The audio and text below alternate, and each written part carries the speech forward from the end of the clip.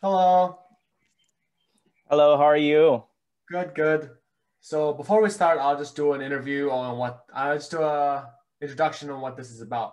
So this purpose of this Okay. interview is to let you share about your life and your experiences, so the people who are watching at home are able to pick up something or find a new perspective and basically just get some kind of value out of it. And Okay. so following off that, can you introduce yourself briefly? Sure. My name is Noriel.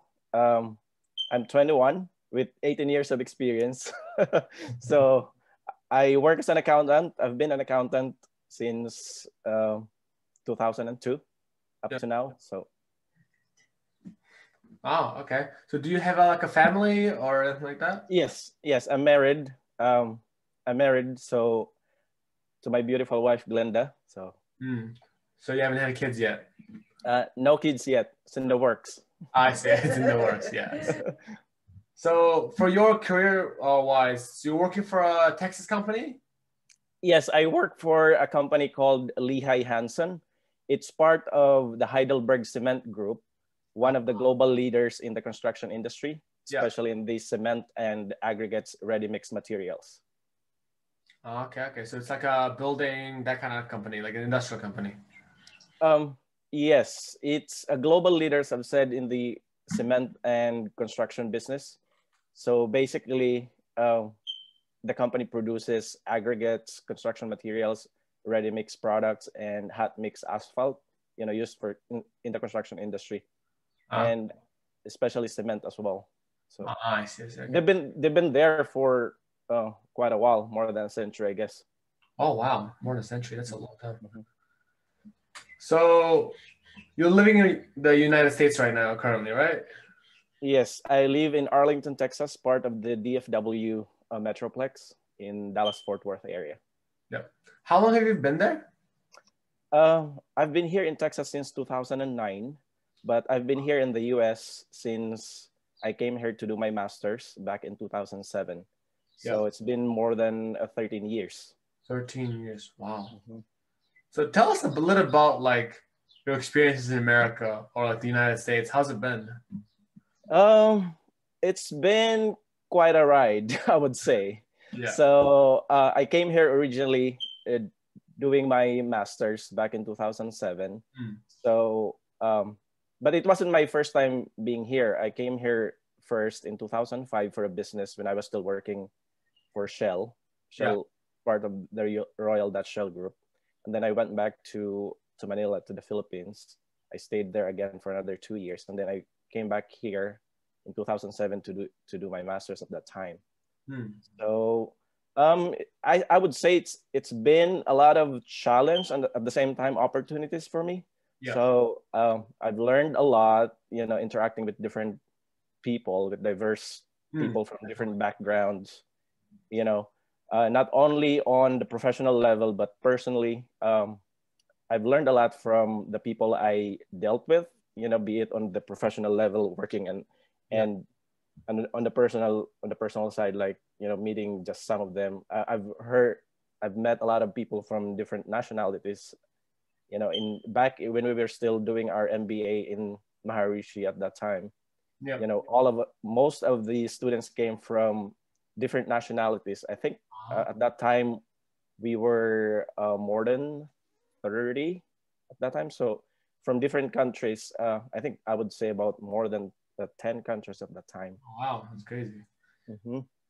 So you just mentioned the Maharashi University of Management, and so you studied with my mom, right? That's like how you two know each other. Yes, definitely at that time. So we were actually in our group.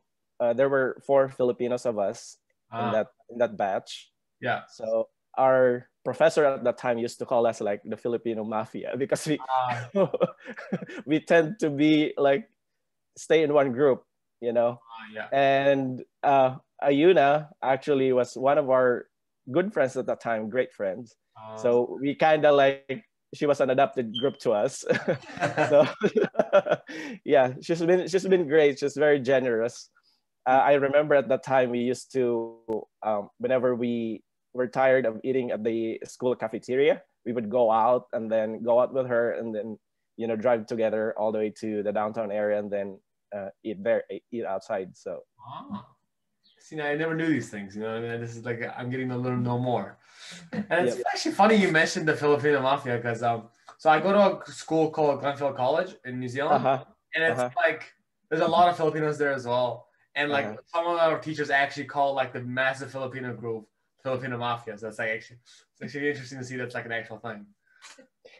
Yeah, I think it's like I would say if it's like a stereotype, or people has just been used to calling it, because Yeah. us Filipinos, we tend to have like a strong bond Yeah, among I ourselves. noticed that. So I think it's because I would say like the qualities that we have, we are like very family oriented.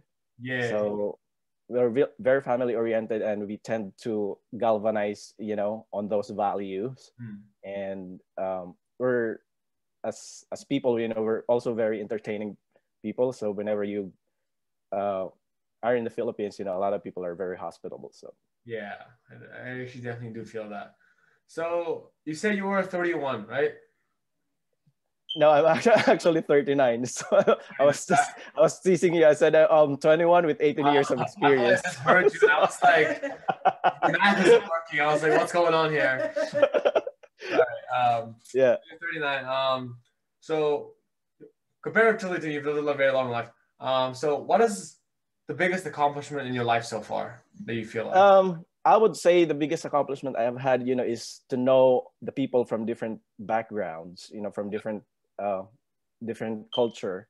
I would say that's the greatest accomplishment I've had, because you could accomplish, financial wise, on your professional career wise, but you could be lacking like those interactions from different people from different background. So I mean, it's not an indicator like if you succeed financially or in your career.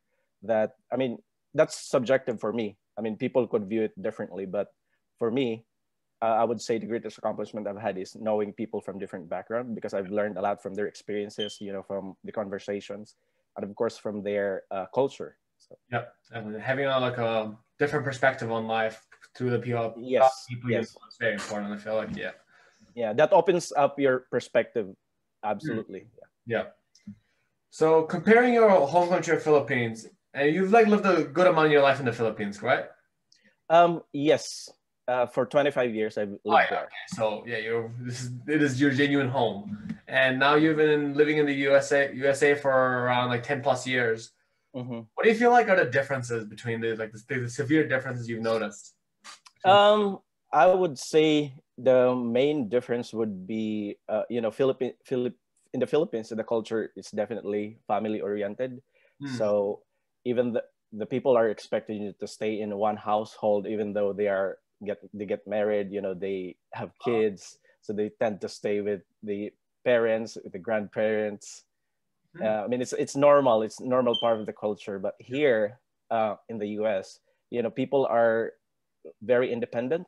Yeah. So they are trained early on, to be independent and to stand on their own. So legally, when you reach 18 years old, you're expected to go out from your parents. Yeah. And the parents are also training their children, to be in such a way that they could live their life independently and be. I would say that the culture is more individualistic. Oh, So it's a nice way to say it.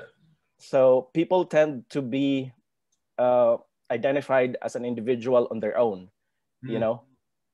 So Oh, actually, that's actually a nice way to say it, individualistic. And I think that's one of the biggest things I noticed as well from my side, because I come from Mongolia, and as you said, it's very family oriented as well.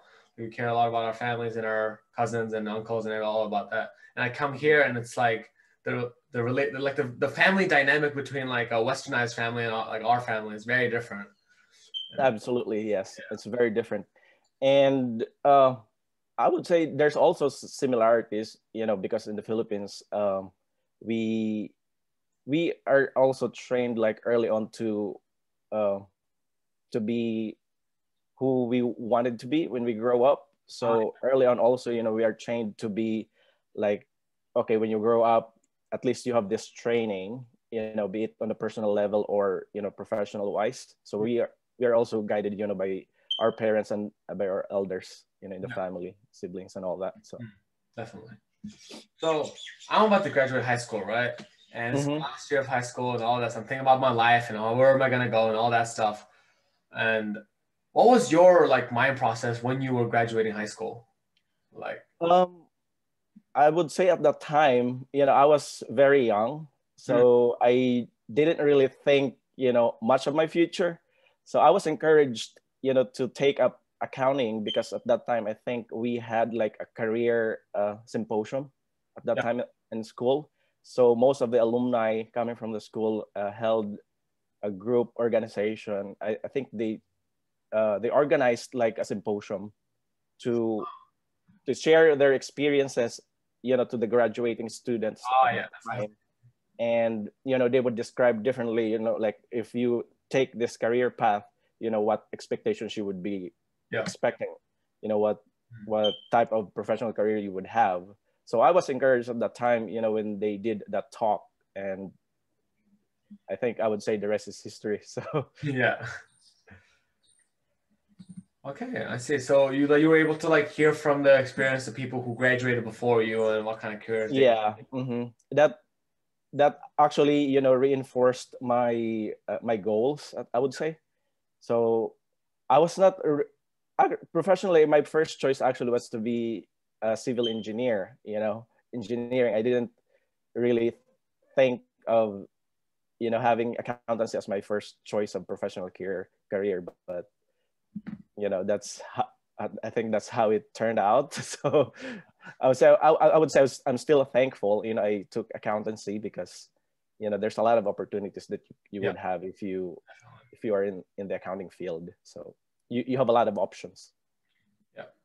So like personally, I'm doing like a business degree combined with an engineering degree because I kind of don't know what part I want to do because I've been doing like math and physics all that for the entirety of my childhood. And then recently I'm like, oh, business is really fun. So I still don't know which way I'm going. So I'm just taking it both. See how it goes. Yeah, it's a good thing. I would say, you're in good hands because your mom has business background, and absolutely you're connected to different people. The mentorship that you will have. Yeah, I would say it's a great advantage. In deciding on what to pursue. But my take on that would be like, as long as you enjoy what you're doing, and then you will get it. You'll get it in the end. So sure. So since you say you've been working for a long time abroad, right? You've been working in the U.S. What is like the beauty of working abroad? Like working in a different country. What's the best thing about it? I would say that broadens your horizon. Working abroad, working internationally, that broadens up your horizon. You get to work with different people from different background. You get to know a lot of different processes, that are unique and unique to the country that you work with and to the company that you work with. I mean, I would say it's still subjective because it depends on the company that you will have to work on. Different companies have different cultures and different processes, different regulations and all that. But the biggest advantage I would say is that widens up your perspective in life, both professionally and on a personal level. So do you often visit the Philippines, or is it like not so much? I was there last year, but I was there last year. This time, because of this pandemic thing, all my travel plans have been put on hold, set aside. So I haven't had any plans yet this year. Especially in America. America's not really doing that well. And it's still going on in America, right? Yeah, we're number one in terms of confirmed cases because also of the increased testing that has been going on, statewide, nationwide. And it is different situation in different states at this time. And because of the political situation here, and with the upcoming election, so I think a lot of these have been politicized. So I kind of realized I know you were inside it, so it's like really hectic, but from outside it's like also pretty crazy as well. Yeah. Definitely. But I've been staying staying home. So we are working from home since March. So it's been more than 7 months. So 8 months. mm-hmm. You've been at home for 8 months. That's crazy. Yep. Damn. I mean, with the advent of technology, it helps a lot. You know, you could be somewhere and then you could be working for a different company. So Yeah. I don't know how if I could handle 8 months. We had like a 2 month lockdown here, and I almost went insane. Like that was pretty bad. yeah, we didn't really have like a lockdown per se. Oh yeah. It was like more of an regulated, I would say regulated instructions coming from the county, you know, that supervises different cities. So they would issue these directives saying that, okay, this type of business is not an essential business. So this will be deemed as closed. But all those, you know, essential businesses that people would need, they stayed open. Nice. But most of the like restaurants at that time, I think they were closed since they closed and gradually opened. You know, I think they gradually opened back in May. Oh, I see. Okay. Well, to finish off the interview, what would be your one big advice that you would want to give to young people who want to study abroad? I would say, of course, you need to hold on to your goal.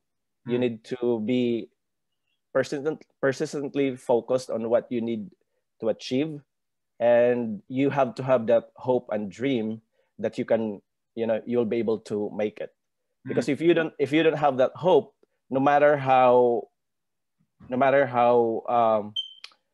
focused you are, so at some point, you know, you will give up. But don't lose that hope. You know, think it as a way that at the end of the day, whatever you're trying to achieve, you know, will shape you up as a person. That's actually really nice advice. Thank you so much. So thank You're welcome, Noriel, for the interview. That was actually a really nice interview we had, and yeah, you'll probably be able to see it on our page very soon after this interview. So yeah. oh, it's my pleasure. Bye.